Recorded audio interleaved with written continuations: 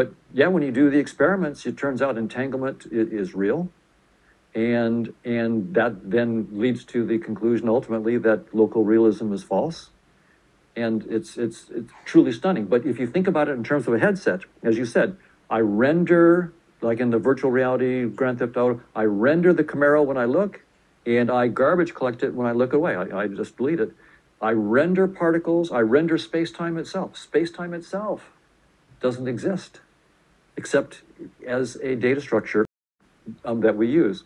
And so it's, now in terms of a simulation, I should make a distinction between what we're saying here and a different kind of notion of simulation that Nick Bostrom has. So there's a simulation theory of Nick Bostrom and others where they say, look, this isn't real. It could be just some computer geek that did a program, and we're just creatures in the simulated world in this program.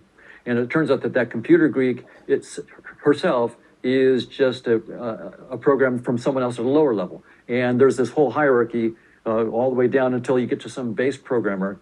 But they assume that the base level is a space-time world. So they're still stuck in the headset. That kind of simulation theory isn't thinking big enough. You have to let and they're also assuming that programs can create consciousness, which is another story. No one's been able to show how that's even possible. So they're just not thinking big enough. You've got to let go of space-time at the base of the entire hierarchy of simulations to really get where the physicists have gone. Space-time itself is merely a headset. So the standard simulation theory isn't thinking big enough. It's still stuck in the headset. In, say, Grand Theft Auto, right? I look over, I'm playing with somebody who's, in Canada, and somebody else is in Europe, and someone else is in China. We're all playing a remote version of it in virtual reality. And I look over and I see a red Porsche to my right. And so I say, is there a red Porsche on my right? And the guy in China says, oh yeah, I see a red Porsche. And the guy in Canada agrees, and the guy in Europe agrees as well. So, of course, each of them is rendering their own red Porsche.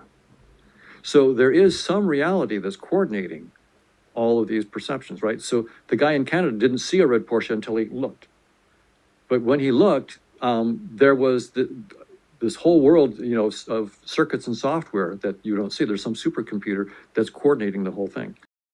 There's a supercomputer that's taking the inputs from, like, your headset. What direction are you looking with your headset? Maybe you've got a bodysuit, so it's looking at your arm movements and so forth, and it's feeding all that into a supercomputer, where it's got a model of the game, and in that model there's some red Porsche model. Of course, there's no red Porsche in the computer, and it knows then how to coordinate and send the photons to your headset in Canada, and my headset in Irvine, and someone else's headset in China, so that we have this notion of a persistent reality of a Porsche, even though individually, for each one of us, local realism is false. The Porsche doesn't even exist until I render it.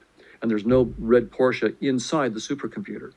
So that's sort of the idea, is that space-time is just a headset realm to explore that's at least as complicated, more complicated as, like, the supercomputer is to my little headset. The headset is sophisticated, it's beautiful technology, but the supercomputer is, really, really powerful thing.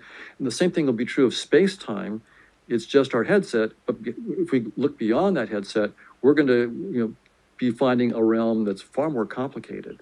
So in some sense, science, up till now, has only studied our headset. We've studied inside space and time. Mm-hmm. We're taking our first baby steps to start to explore. We've cut our teeth in science on studying our headset. We learned the tools in the last 300 or 400 years about experiments and clean mathematical theories and the loop between experiments and theories. But we thought we were studying objective reality. We were studying our headset. But now we have the tools to actually take a first step beyond space-time and start to find structures beyond space-time and their projection back into space-time.